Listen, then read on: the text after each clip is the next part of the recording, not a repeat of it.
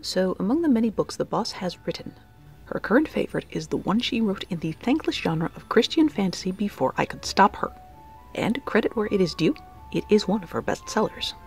That is an amazing and pleasant surprise to me, because Christian fantasy is one of those genres I cannot recommend writing in unless you cannot see yourself writing in anything else. Salutations, fellow readers, writers, and killers of time on YouTube. My name is Martha Jones, and many years ago in a land called England, a couple of grumpy writer guys wrote some books in the niche genre of Christian fantasy and accidentally changed pop culture forever. While these books are dearly loved by multiple generations of readers from many faiths, they are far from universally lauded among Christians, because Christians are people, and people are natural-born gatekeepers. You know how some folks evangelize Shakespeare because they love it and want everyone else to feel that love, while other folks prefer to keep Shakespeare exclusive and boring? Well, that perceived exclusivity applies to all knowledge everywhere, from mathematics, to music, to chemistry, to, you guessed it, theology. This is part of what makes Christian fantasy so hard to sell, because readers who don't have a good history with Christians won't necessarily give your books a shot. Meanwhile, many Christian readers will say that Middle-earth and Narnia are satanic realms, because their authors described them with the word magic, i.e. power that did not overtly come from God. And still others will say that the Bible is the only book worth reading. Therefore, after 8 years of selling non-Bible books in the Bible Belt, I have come to the conclusion that trying to appease that exact sect of Christian reader is only slightly less enjoyable than waiting tables in a tar pit. Yet, despite the thanklessness of this genre, and my own hideous track record at selling it, I encounter authors on a semi-regular basis who, like my publisher, have both a heart to write Christian fantasy and an audience who wants to read it. So for anyone who is currently on the fence about whether non-Bible books are worth reading, I would like to use the androgynous sounds of my voice to share with you a few words about why is Christian fantasy? Though the father of Christian fantasy is largely seen today as J.R.R. Tolkien, I would argue that the origins of the genre go back at least as far back as John Bunyan and Pilgrim's Progress. And if you're already familiar with these two authors, you will know that they would be mad AF if they heard me saying their names in the same sentence together. See, John Bunyan was a Puritan, which broadly speaking means he would have been prone to the hatred of fun and to getting quite constipated about books that contain words like magic, or wizard, or dragon.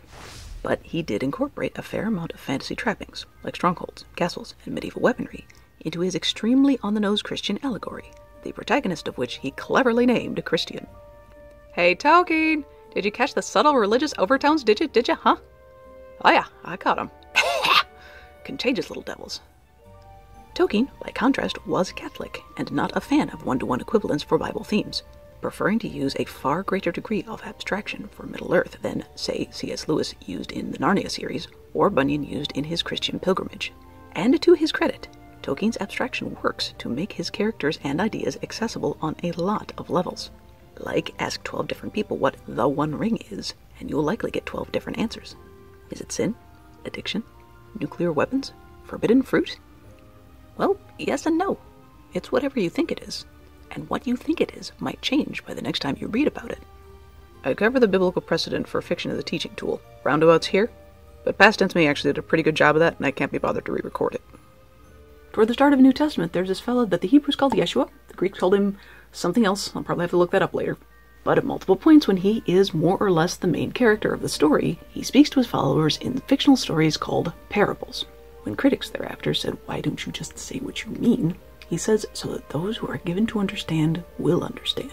In other words, Mr. Pharisee, sir, if you do not understand or do not like something I have said, that's fine. Please consider that you might not be this author's target audience. And that really is the principal question, isn't it? Who is Christian fantasy for? Because tradwives everywhere can get uptight about non-biblical this or magical that, but I don't know how often it occurs to religious gatekeepers that the target audience for Christian fantasy might not be your Bible trivia champions, or your sensitive parents trying to keep their kiddos from reading a book that has a swear in it. The target audience might be the folks who have heard the gospel more than once, and have yet to be convinced that it applies to them. And I do get it. It's hard, for people who already love the Bible, to imagine anyone not responding to it. But I'm pretty tight with some atheists who feel insulted when well-meaning churchgoers think that merely hearing the Jesus story again will be enough to change their minds. Alternatively, suppose someone has tried explaining God as a heavenly father to a person whose earthly father was abusive. Can you see that person responding well to being told your salvation depends on surrendering your soul to an occasionally vengeful patriarch? Or might that person be more open to persuasion if you approach them by saying, right, okay, picture God as a majestic lion with a gentle voice.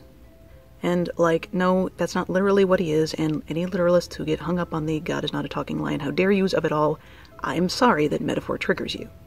But I personally could accept that this might be what it felt like to C.S. Lewis when he was chatting with his deity.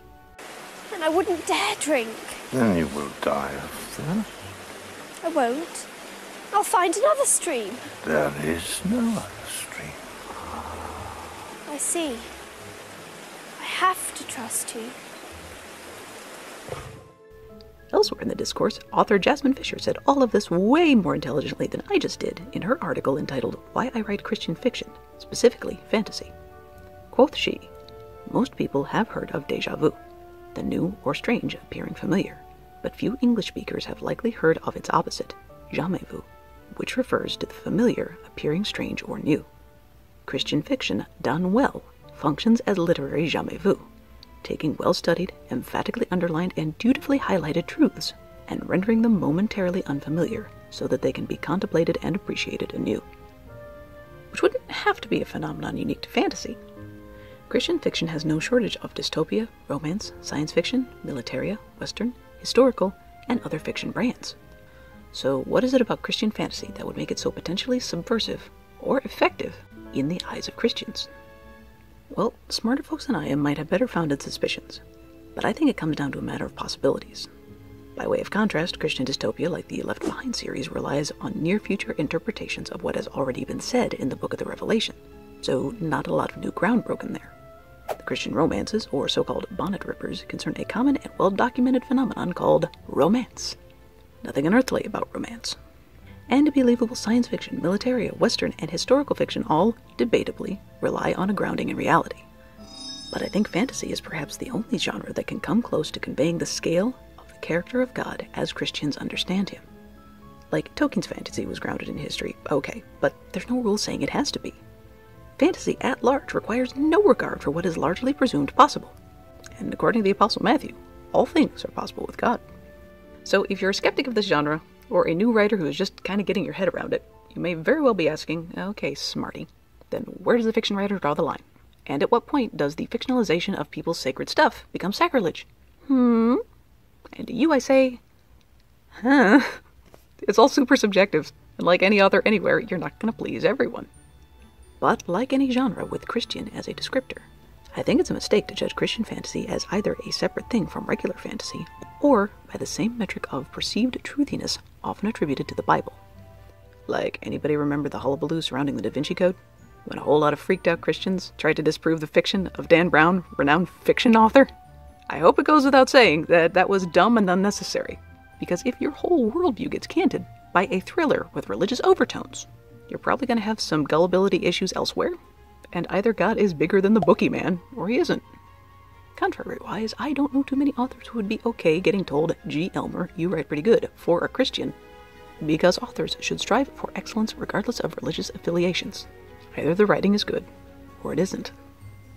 I've talked to some about J.R.R. Tolkien and John Bunyan, who were lovely in their way, but apart from maybe Stephen King, very few writers generated more meme-worthy writing-related quotes in their lives than C.S. Lewis. And one of my favorites is, "I am almost inclined to set it up as canon that a children's story which is enjoyed only by children is a bad children's story." And I gotta think that applies to Christian literature as well. Had Lewis or Tolkien written fantasy books appealing solely to Christians, I don't think they would resonate on the global scale that they have.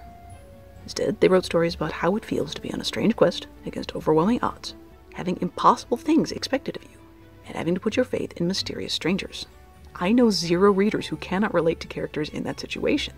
Whether or not any of those readers find lingering peace or deeper meaning after reading about those situations is not actually that big a deal, because I also know of zero people whose faith has grown weaker as a result of being exposed to good fantasy, not stronger.